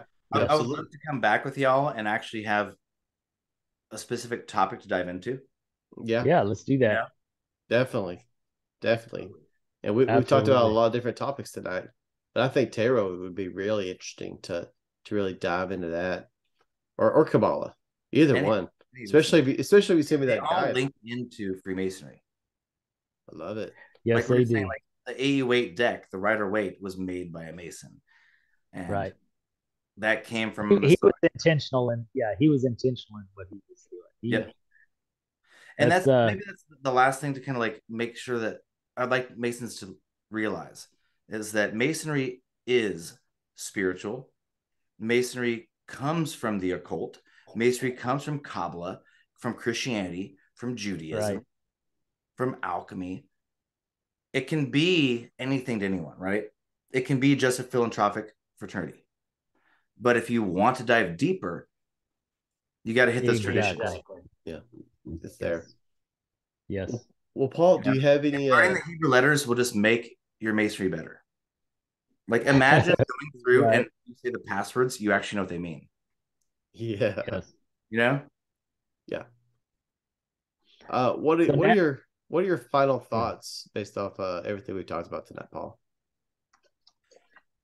I think I kind of just said it. I just want Masons to realize that we have a very rich history and culture. And if you're interested, reach out to the people who are doing this stuff. People like y'all, people like me, David Hill, Bob Davis, Piers Vaughn. Reach out to the esotericists and see what they have to offer, and try to find in your local community. Right. Yes. People you can get mentored by. Like with OMS, I'm in Texas, but a lot of my students are international. So they come and travel, hang out with me in San Marcos. We do initiations, we do lessons, and then I see them next year. Mm-hmm. They get a curriculum of what to do for a year. But reach out, and if you want more deeper stuff, it's out there. But you have to knock. They're not going to come to you. You have to knock. And like we said earlier, it's a lot easier to find now than it was 15 years ago. Yeah, the internet's rad and bad. Yes. Like fact check whoever you're looking at. Yeah, it's definitely the evidence. There's a lot of bunk orders out there. Right. There's a lot of weird stuff and a lot of dumb stuff, Yeah. Dennis, what are your final thoughts? Paul, this has been great. Thank you so much. I'm very grateful, humbled that you came on our show, and it has been, I think, a very enlightening experience for us, as well as anybody who's listening. They'll be able to take away a better understanding of the fact that it didn't. Yes, our tradition is one way that has come from the ancients, but that's not the only way. That's not the only path that came from the ancients. Yep. And Much so more diverse. so Freemasonry in encapsulates so much more than just what you've learned to date. So please get a book, read a book, listen to some podcasts, listen to some YouTube channels. Paul's down below on mine, so we're above, he's below. So because he equals both of us because we're not that worthy. We're But we're all in love. no, right? You have But stuff to teach me. I have stuff to teach you. that's right. But we all come together and we learn from each other if we're open to it. If we're not open to it, that's okay. As you don't have grow, yeah, as you grow in your spirituality and in your as you educate yourself, you start opening up to different things and different possibilities, and so we all do it at our own pace. Yep. So if you're not there yet, that's fine, that's okay. Enjoy the Freemasonry that you have. Enjoy it. Yeah, enjoy the journey. That's exactly right. It is a journey, so enjoy it. And we're here for you either way. All of us are here for you either way. And if you do feel like you're on that island, reach out to us, and we'll be happy to get you in touch with the people that you're looking for. Yeah. Because we do Before know a Justin few. wraps his part, I want to comment something you said, Dennis. That was very wise. Okay. Is that Dennis said something wise? he did. Don't start. Don't start. I'm trying to paraphrase it. Very diverse, right? Like we were saying earlier, hold two things in your mind, opposing viewpoints. If we can develop that, those are the pillars. You will find the light between them. Right. Yes. Be able to be flexible and not be so rigid. If we can do that in general, our world would be so much sweeter. Be like water, man. Right? Just like ancient Christianity. Last rant. A lot of my friends, like in the punk community, are like, Christianity sucks, right? Because they only know the dogmatic side. Right. And then I tell them I'm a Christian. They're like, what? Because I've studied the diversity of early Christianity. Yeah. Early Christianity is nothing like it is today. Extremely diverse. Yes. Anyway, we'll do that next time. Yes, let's do that. Definitely. That's a whole maybe that's a whole other conversation. Yeah. Yes. Yeah. Justin, what's your wrap? What'd you get from tonight? I'll say that if as a Master Mason, if you get fulfillment out of just memorizing the work and teaching the work or conferring degrees, you do you, man. You do you. But if you we absolutely like there's no Freemasonry without degrees. And so we definitely need that. However, if you feel inclined to identify rabbit holes and go down them and translate old texts and create books and things like that, you do that too. There is every organization takes all types to be a successful organization, and Freemasonry is no different. And just because, I'm sorry, Freemasonry is good at that. It is. Freemasonry is good at that. We as Masons are not always good at that. And what I mean by that is just because I don't think there's anything beyond the words in the degrees doesn't mean that is 100% accurate, right? And it doesn't mean that someone else is wrong for digging deeper into that. Right. We have to acknowledge that. Exactly. Everyone has different opinions, and frankly, if you think there's more to it, and you're finding evidence that there's more to it, again, you do you. Who am I to say you're wrong when you're clearly digging up stuff, right? And so we as Freemasons, as Masonic lodges, we have to understand that there's a lot more to it than just conferring degrees in our fish fries and things like that. There's a whole other world out there that is, and frankly, based off our conversation, it's spiritual, and it's something younger Masons are coming looking for. And so for us to that's what they're looking for. They are. And if we dismiss it outright as a past master saying, well, you're not going to find that here, you just crushed his hopes, and he's probably not coming back. Right. Yeah. And that crushes the future. It does. It does. Right. Absolutely. You know, Freemasonry is opening up though, dude. Like I have such high hopes, and I feel really good about the future of Freemasonry. Me too. Oh yeah. We're right on the edge. It's becoming more open, more spiritual, cooler, you know, like I feel really good about the future of Freemasonry. Yeah. I agree. I agree too. You know, occasionally, if you're in a little country lodge in the middle of nowhere, they might just be the rigid old whatever. Right. You know, and that's why you got to travel and visit lodges. Yes. Well, we've said whenever I travel, I visit. You know, I've been to lodges in like fucking probably 15 countries. Yeah. You know? And you see the coolest stuff. I think that's the most important thing, is to travel and visit. Because if you just isolate your Masonic experience to one or two lodges, you might not ever find what you're looking for. Master's wages, right? Yes, exactly. Travel, that's right. Receive master's wages. Like I met the Grand Master of the Bahamas at the airport in the Bahamas. Cool. like we don't know each other, but we instantly know each other. Mm-hmm. Right. You know, the Masonic bond, even if we did different rites, the Masonic bond is true. And you can travel and you can trust this person. Yeah.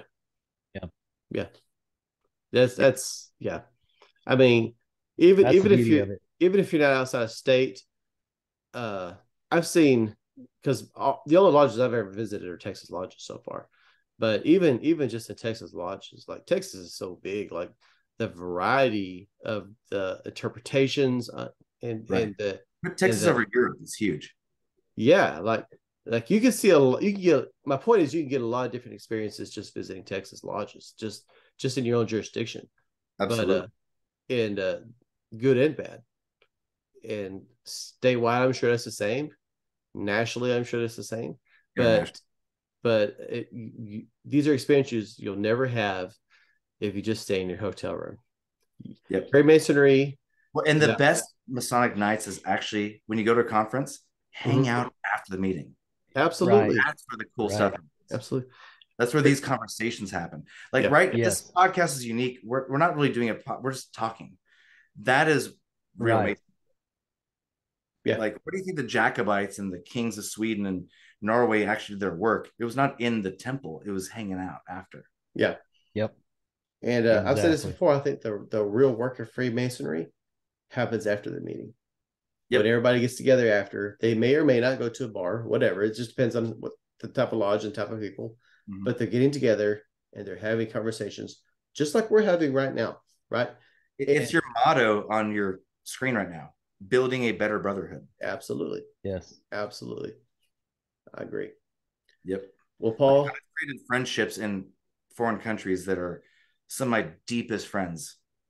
Yes. Yeah. And that's the coolest thing about what Billings' message this year: travel. Yes, I agree. And awesome. I agree. I've traveled more in these last 2 years than I've ever traveled Masonically, and I can attest. Just going and helping out the lodges you've never been to, helping with degrees, visiting, giving presentations. Yep. It makes a big difference. It really does. When are you gonna invite me to speak at your lodge? Let's have that conversation. Let's do it. I'd love to have you. Let's do it. And you want to visit San Marcos? You got a place to crash. Awesome, man. Absolutely. Absolutely. Just gets better and better. Let's do it. Cool, man. But let's put a bow on this for tonight. We've been ranting for 2 hours. Yes, but it's been a good rant. It's been a good rant, and it's been it has. But let's definitely after this we'll pinpoint some talking points, and Dennis and I will dive more into it. We'll come informed for a more specific conversation down the road. Cool. But Paul, I knew this was going to be a great conversation.